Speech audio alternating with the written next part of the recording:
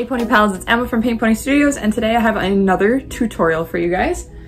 So you all voted on Instagram about what horse you wanted to see in Bay, and because today is the Bay video, that vote was for a Catch Me or True North. So we're gonna go ahead and start working on a Bay True North, but I'm gonna go ahead and show you guys all the materials that we're gonna use to get started. Okay. So as you're all aware probably by the first video that I've put out, I use Comart, which is the Iwata brand airbrush paint. And I have all right in front of me, I have all my paint colors that I'm going to be using. So I'm going to start out with,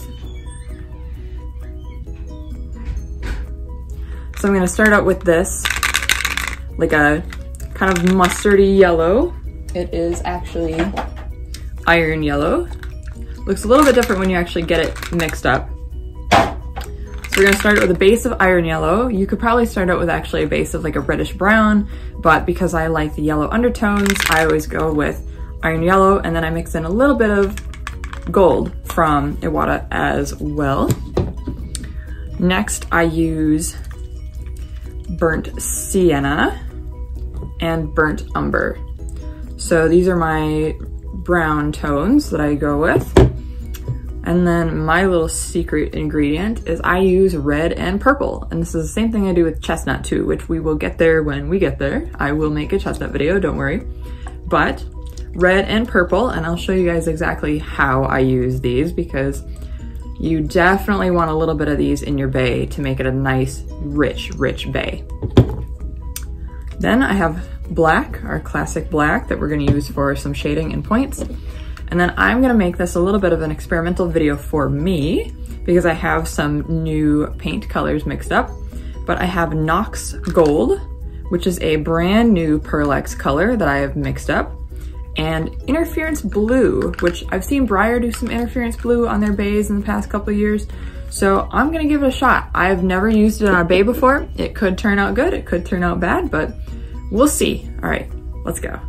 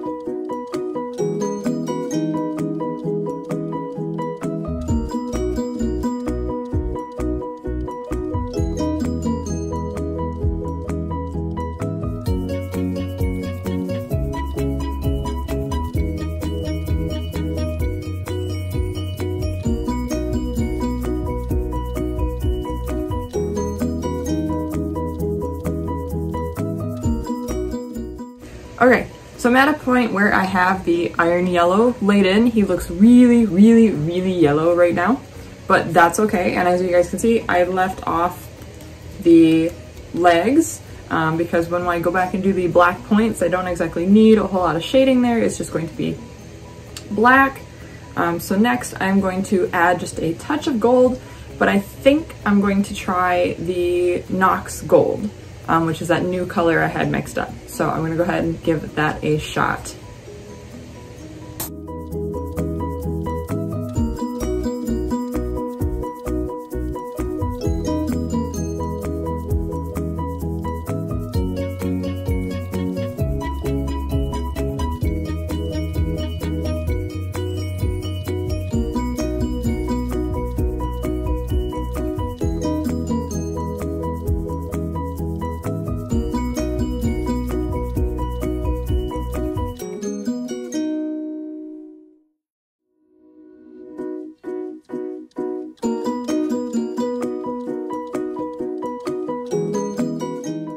Okay, so I put on a layer of the Knox Gold.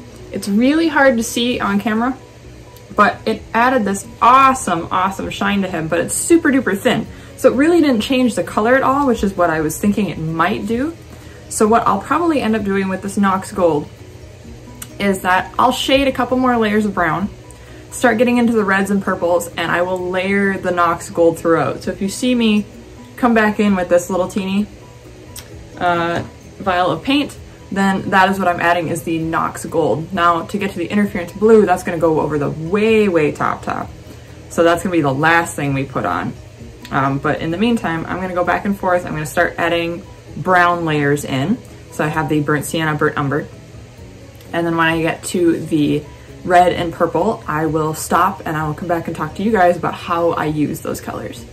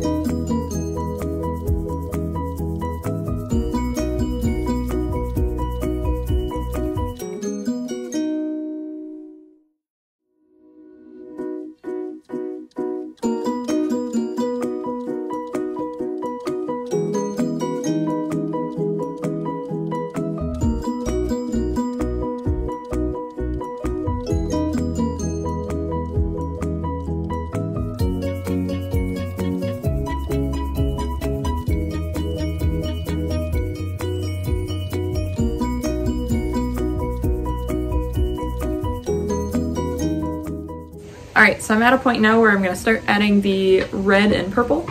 But what I'm actually going to do is I'm going to take this guy out and clear spray him. He seems to be having a weird reaction to paint in some places, which you cannot see on camera, unfortunately. But he's getting a little bit of speckly in places, which is okay because I was planning on giving him a nice big blaze. So where it's mainly happening is on this part of his forehead. But we have a really nice color going. And see, like, if I was doing a light wild bay or starting to do a chestnut, this is kind of where I would start working in some, you know, back some more yellows, and I would go down further into the legs, maybe bring in a little bit of, I still do use red and purple on chestnut, so that would be about this time too. But as we're doing a bay, I am going to go darker, not too dark. I don't want him like my horse is a very dark bay brown. But I want a nice, like a reddish bay. As you can see, I've left some of the yellow showing through in these areas. And that just provides another layer of shading underneath. So when I come back from clear spraying him, we're gonna start working in the red, purple, and black.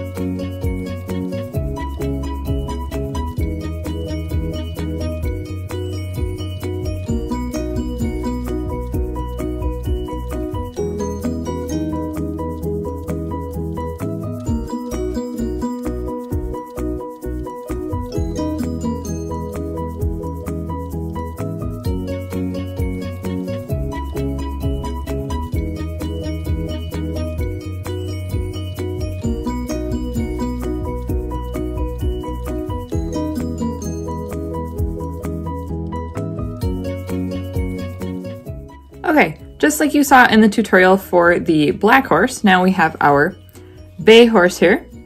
And I'm going to go ahead, I really don't want to give him too many white markings on his legs, maybe like one little sock, probably on this foot. I like that foot. But he is going to have a big blaze, seeing as that we had some trouble with the paint here. You might not be able to see it, but the paint had like an adverse reaction to itself, but it's okay. We can go ahead and cover that up with a white marking. So I'm actually going to give him a bald face, or like a big blaze. But I'm gonna go ahead and start drawing that on with my chalk pencil. Here we go.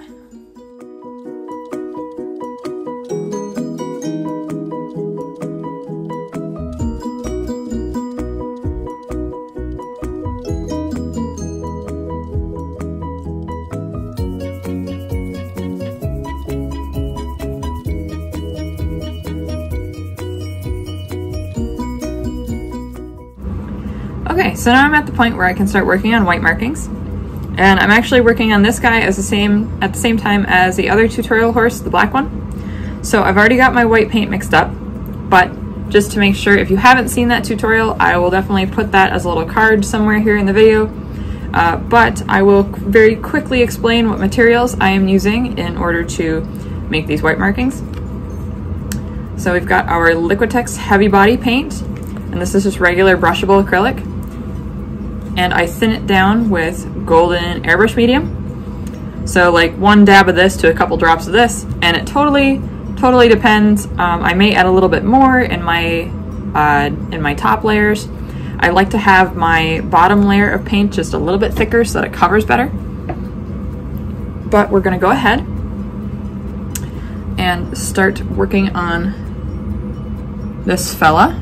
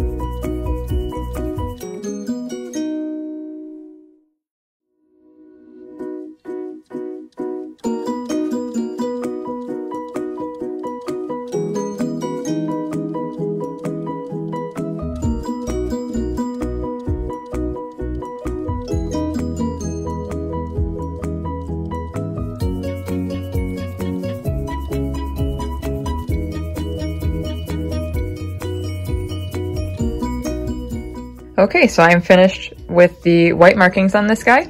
He's got his nice big blaze. I saved his two kissy spots there. And I'm gonna go ahead and paint up his mane, tail, and hooves. Okay, so we are done with white markings. See, he just got a little sock with some ermine spots and a big old blaze. His eyes are also blocked in, as well as mane and tail are done. So I'm gonna go ahead and paint on the pinking, the eyes, and the shoes, and then we are good to go. All right, he's all finished. He got his awesome hoof stripes, his pinking, his eyes, everything to finish up. And he is a gorgeous, gorgeous shaded bay. I might add some pictures of him at the end, or you can check out our Instagram, Paint Pony Studios, and our Facebook, also Paint Pony Studios. And this guy, probably before the video's release, will actually be up for sale as a sales piece on our website. So if you snag him, if you're the one to snag him, he is awesome! One of my favorite bays I have done in a long time. But in the meantime, Pony Pals, don't forget to like and subscribe if you liked the video, and I will see you in the next one. Bye!